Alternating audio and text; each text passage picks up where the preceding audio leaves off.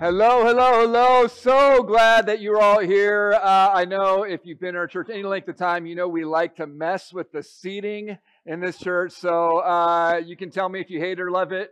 We're going to keep messing with the seating from time to time anyway. So this is what we're doing for tonight. We may do it longer, probably not. But we're going to be talking about Ash Wednesday and Lent. We're also wrapping up our series on emotionally healthy spirituality as we kind of continue moving forward as a church and saying, how do we live into habits and life that really brings flourishing in life? I told you a few weeks ago that my family and I, we got a new dog. And I had to pull out my dog training book that I've had since I had my first dog. It's called Dog Training for Dummies.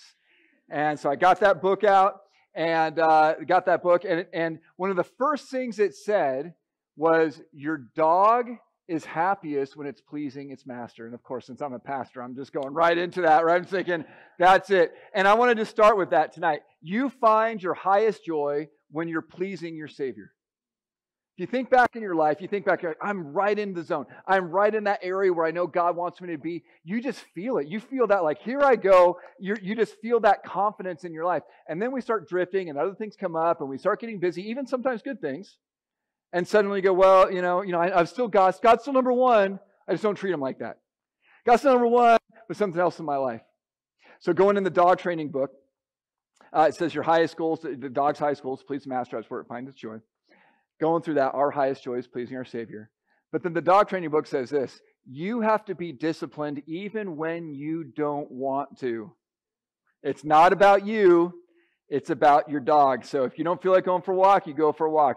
If you let him have bad habits, or her, of course, have bad habits, then you're going to be angry later on because you were lazy when they were young. You got to get those good habits into them. And of course, like I said, since I'm a pastor, that's just right where we're going on with this. You have to have good habits in your life. Those habits are deeper than just what you feel like. It leads to a deep life of joy in God, and those things go together. Okay? Here's what it says in Acts chapter 2. If you got a Bible, look it up. I'll read it out loud. The verses aren't going to be on the screen. We'll do some verses on the screen later. But these are just foundational verses. In fact, in kind of Christianity, sometimes Christians will talk about being an Acts 2 church. That dream of being a church that looks like this church from Acts chapter 2. Like, I wish we could be that, but I think we often get the things in the wrong order. Here's what it says. All the believers devoted themselves to the apostles' teaching, to fellowship, and to sharing in meals, including the Lord's Supper, breaking of bread, literally, and to prayer. And a deep sense of awe came over them all, and the apostles performed many miraculous signs and wonders, and all the believers met together in one place and shared everything they had. They sold their property and possessions, and they shared the money with people in need. They worshiped together at the temple, how often? Each day, every day. I know you're thinking, that would be the greatest thing in the world if you just come to church every day. That's what they were doing. They met in homes for the Lord's Supper. They shared their meals with great joy and generosity, all the while praising God and enjoying the goodwill of all the people. The people in their community said, those are good people. I can go to them if I have needs. That's how the Christians were viewed. And every day, the Lord added to their fellowship those who were being saved. That's the sort of church that people thought, oh man, if we could have that, that was incredible. And this church was not perfect. They have problems. We can study that and talk about that another time. But this is a church that we go, man, they had goodwill. There was generosity. People were selling possessions. They were helping people in need. This is just this incredible church. But you know what we all forget? We all forget the beginning verses. They were devoted to certain key rhythms of life. The apostles' teachings, basically the teachings about Jesus. They wanted to live the way of Jesus. In fact, early on, they weren't called Christians. They were called followers of the way. That Jesus is a way of walking. It's a way of living life. It's not just this test you have to pass. Do you believe Jesus is the Son of God? Yep, done. It's actually a way of living life, and you don't live it alone. You live it with God in His power, not just your willpower. It's a way of living life. People can tell by the way you live if you're walking in that way. And there's something powerful about that. There's a discipline in that.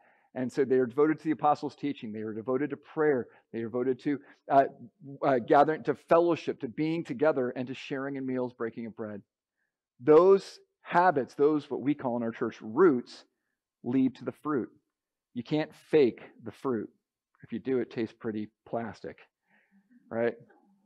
It doesn't look, it's not real. It may look real, but it's not real. You don't want to do that.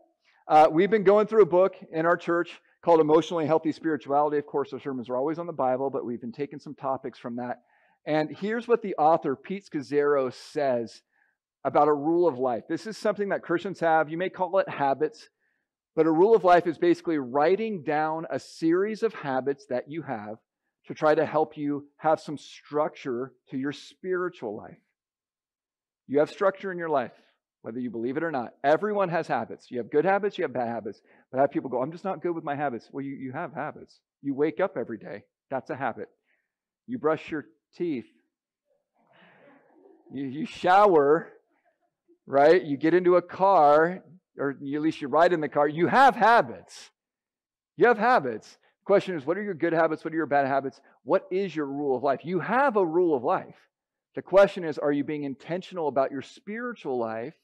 Or are you one of those people who says, I shouldn't have to focus on my spiritual life. It should just happen. Well, let me just tell you, that's like saying you shouldn't have to be healthy. It should just happen. Well, if you're going to, especially as you get older, if you're going to be healthy, you have to actually focus on it and pay attention to it and have some discipline in it. Otherwise, you're going to start feeling bad physically and spiritually as well. Here's what Pete Scazzero says. A rule of life is an intentional, conscious plan to keep God at the center of everything we do. This doesn't mean you're at church all the time, but work, relationships, home, rest, weekend, that God's as much as part of your Friday night as He is your Sunday morning. The starting point and foundation of any rule is a desire to be with God and love Him. I think it's important that he says that because the starting point and foundation is not that you're gooder than other people. Not that you're trying to prove something to someone else or even to yourself. It's that you're saying, God, I want to be close to you, and these are the things that help keep me close to you. Theme verse of our church is Jesus saying, I am the vine, you are the branches. If you remain in me and I remain in you, you will bear much fruit. Apart from me, you can do nothing. Those last two lines are really important. If you remain in me, you will bear fruit. So the habits are all about staying abiding and rooted in Jesus. So it's not if you want patience, you work hard for patience. You may get patience, but you may not find kindness, right? You see what I'm saying? Or you might find kindness, but you may not have self-control. To really get all the fruit of the Spirit, you have to be rooted in Jesus. But Jesus says, actually, apart from me, you can do nothing. So if any of you tried starting a good habit in your life and failed miserably, besides me, okay?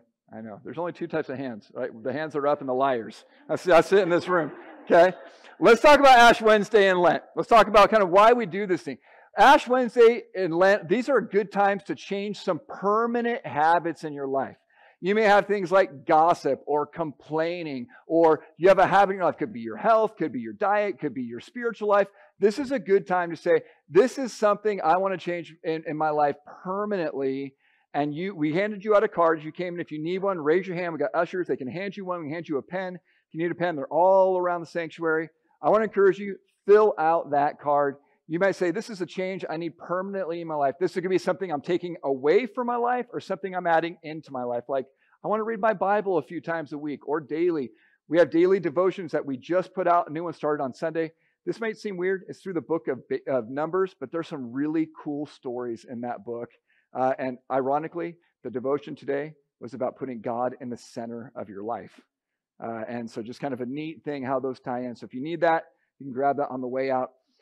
There might be things that you're taking out or adding in. Could be permanent. It also could be temporary. That's what many of us sort of associate. If you know anything about Lent, it's, well, I gave up red meat on Fridays, or I gave up chocolate, or I gave up sweets, or I added this in. I wanted to go for a prayer walk at night. I'm not doing that for the rest of my life. I just want to do that over this period of time.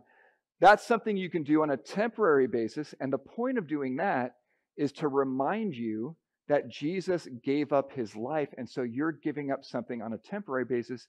And every time you're like, oh, I want chocolate, or oh, I miss soda, you remember Jesus and his sacrifice for you. And you go, I can sacrifice a little to remind me of the one who sacrificed a lot out of love for me. It's a good kind of reminder about that. Okay? Another thing I want to encourage you to do, in Lent, as you're thinking about what you want to add or what you want to take away, this isn't quite for every single person, but for most of you it will be.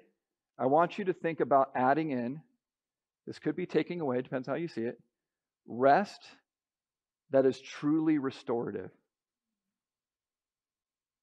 You know what I mean by rest that doesn't actually restore you? You know, I mean, people are like, I totally rested. I just did laundry all day. I go, do you feel better? And I feel mad at people. They should be doing their own laundry, okay? And that it's not restorative rest.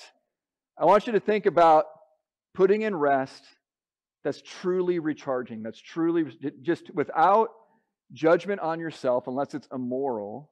What is the rest that fills you up? And stop blaming anybody else for not having it and go get it. Plug into the wall. Your phone is not going to do much with a dead battery. And you and me, we often go through life saying, I got 3% on my battery. And anyone can call me. It's fine. And you know as well as I do, when your battery's low, you start looking at that person and going, I'm not talking to you. I don't have energy for you right now. But when your battery's full, you go, oh, yeah, it's great. Let's talk. Changes everything, which is why one of God's earliest commands, and I think it's nuts. I don't know if you think it's nuts. I think it's nuts. God has to command us to rest. And I think it's nuts that we disobey Him.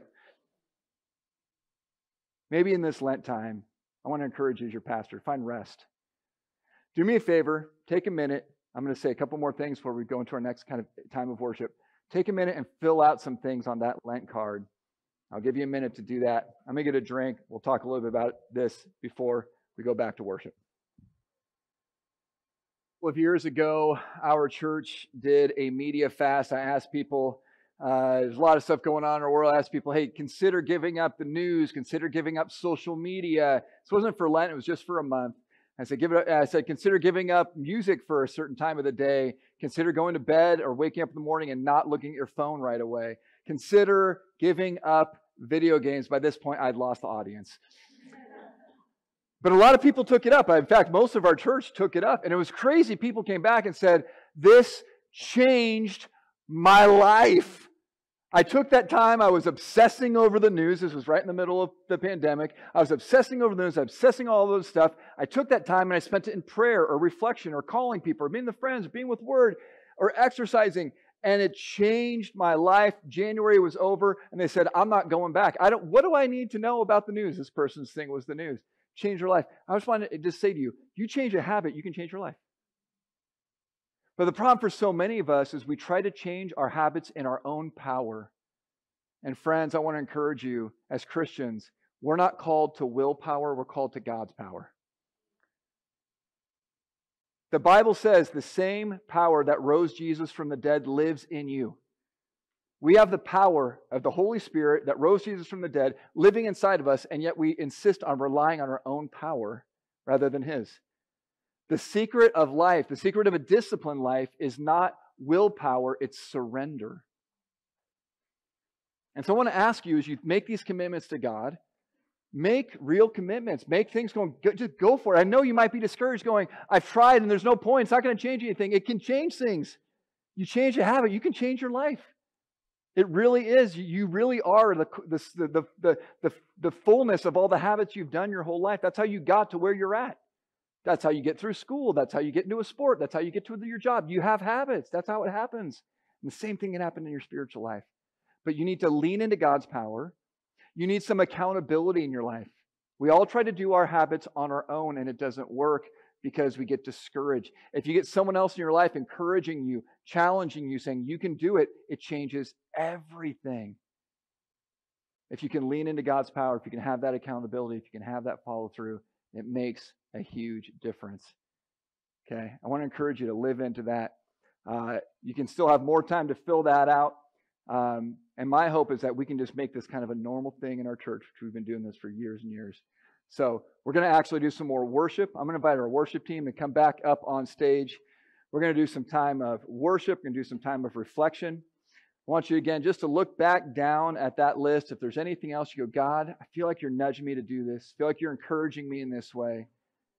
Who are some people in your life that you can ask to give you some accountability. See, the youth group's already talking about it right now. So they're doing a great job. They're saying, what about you? What are you doing? I love that. That's what we need to be doing.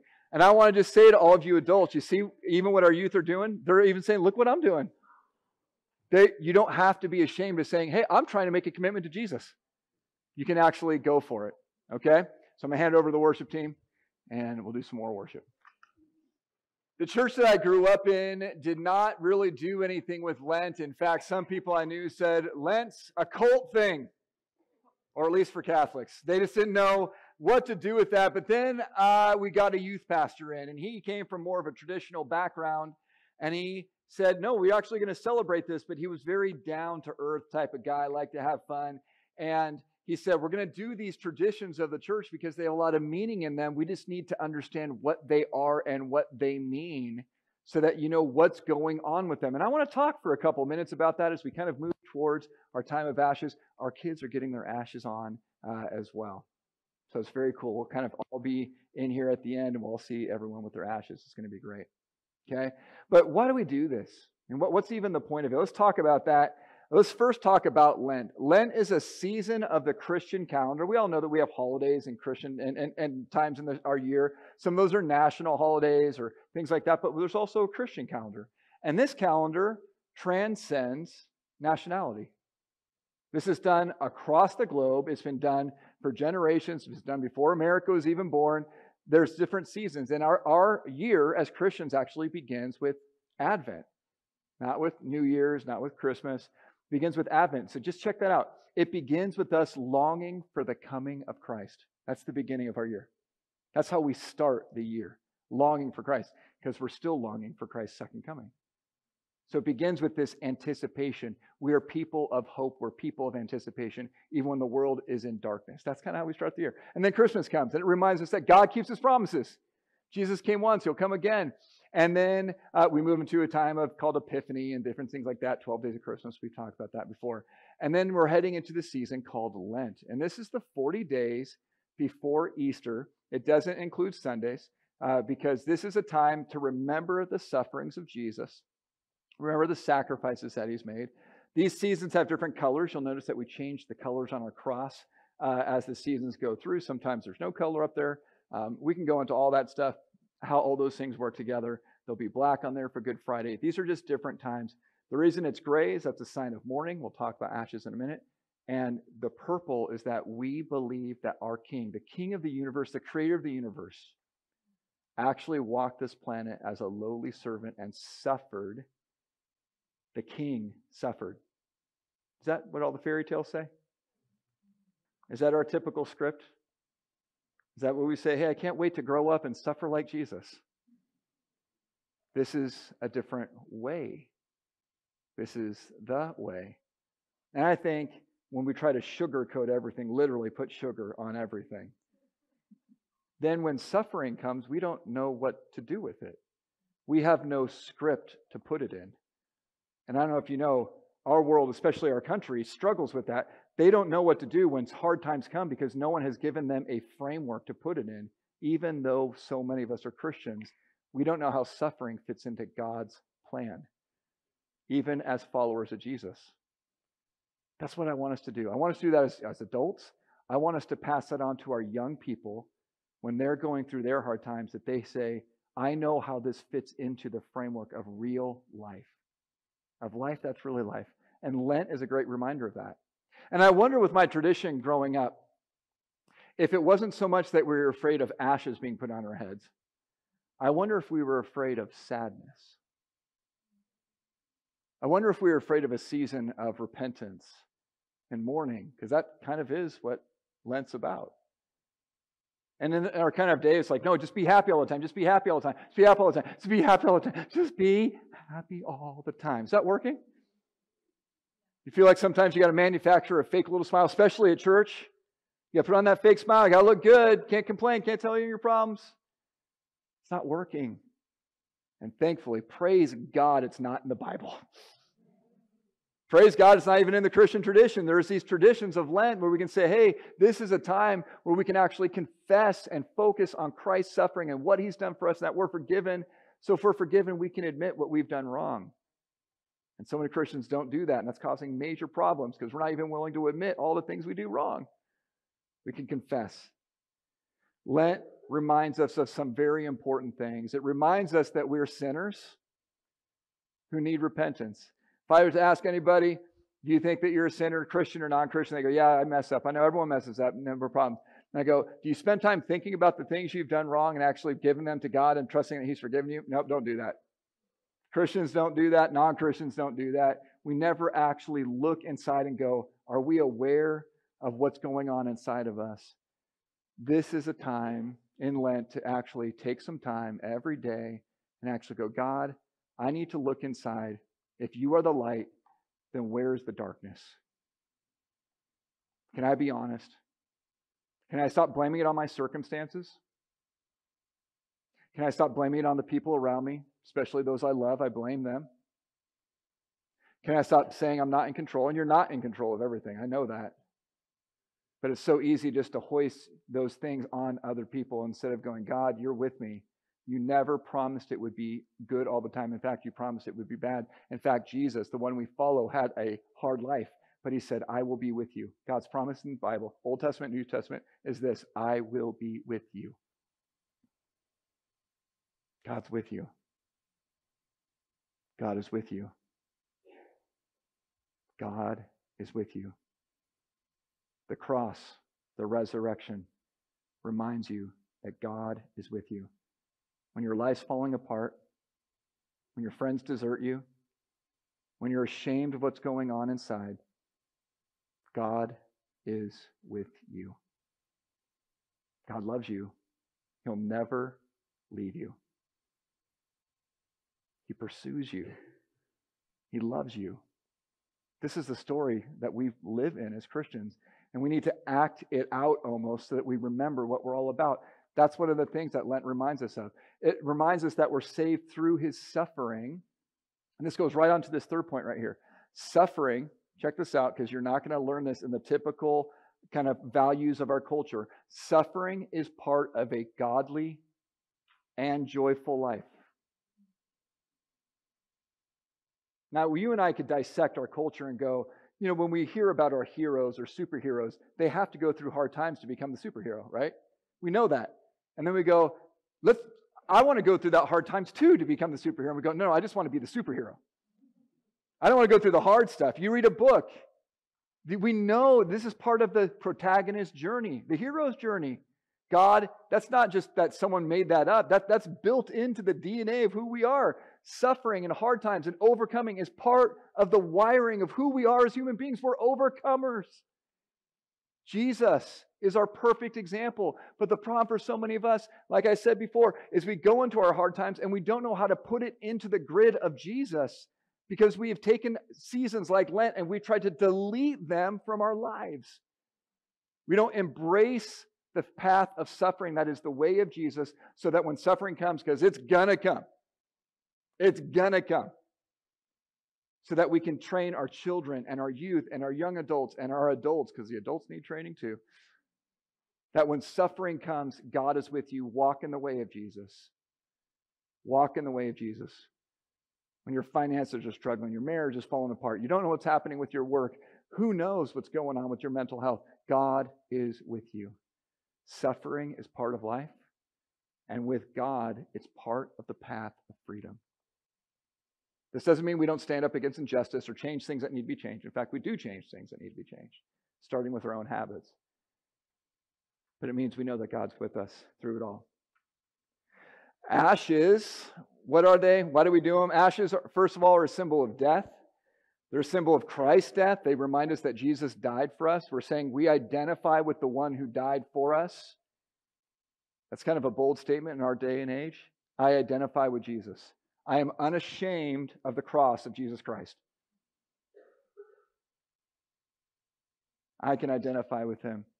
It reminds you and me that we're frail. From ash you were made. From dust you came, and to dust you'll return.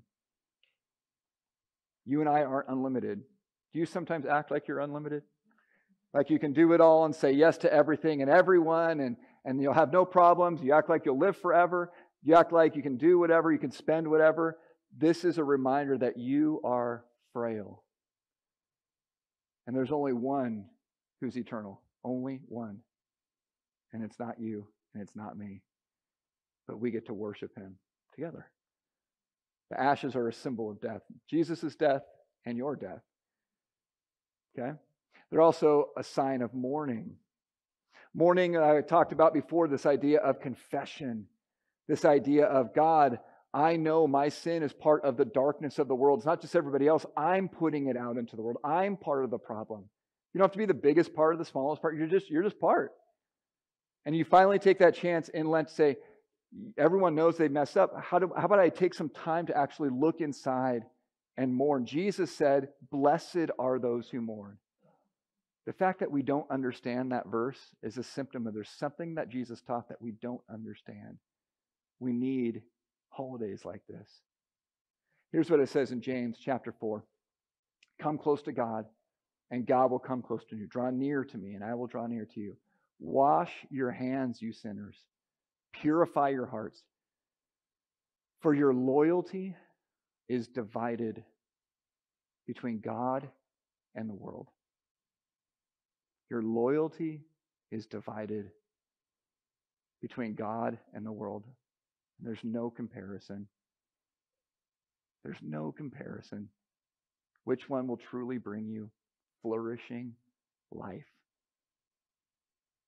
Let there be tears for what you have done. Let there be sorrow and deep grief. Let there be sadness instead of, he's not saying forever and ever and ever, but seasons where you actually weep for what you've done and say, no big deal. Everyone else's fault. Jesus forgave me. Done. To actually do this thing in Christianity we call repentance. To actually own what's in there without condemnation, because Jesus has forgiven you. You're forgiven. You're forgiven. You're forgiven. But you can still repent. There's a process of doing that. And gloom instead of joy. So humble yourselves before the Lord, and he will lift you up in honor. In 1 John, it says this. If we confess our sins to him, he's faithful and just to forgive us our sins and cleanse us from all unrighteousness. Some people take that as a thing of going, great, I don't have to think about my sins. Jesus, I sinned. I just said something really mean to someone. I feel bad about that. God would never want me to feel bad. So God, forgive me. Great. I don't have to apologize to them. I don't have to think about it. I don't have to confess. I don't have to repent. Jesus took away all my bad feelings because my parents told me they want me to be happy all the time. So God must want me to be happy all the time. And I just can pray and confess and I'm done. You feel like we're missing something? We're not supposed to wallow in condemnation. Jesus died. But we are supposed to own and change and weep. And there are times to do that. And the crazy thing is, friends, when you do that, you will actually find more freedom.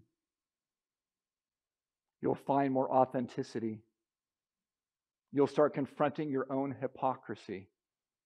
Because we all have it. All of us, not just Christians. Every human being on the planet is a hypocrite. Nobody lives what they believe. Nobody. But unless you're willing to look inside in love,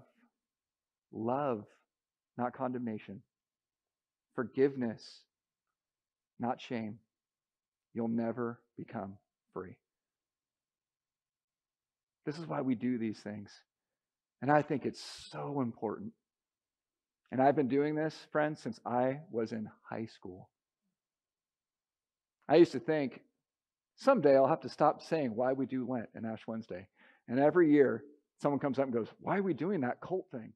And I go, okay, we got to explain this again. And I'm just going to say it again and again, and I'm okay saying this the rest of my career, because I think this is such an important countercultural message.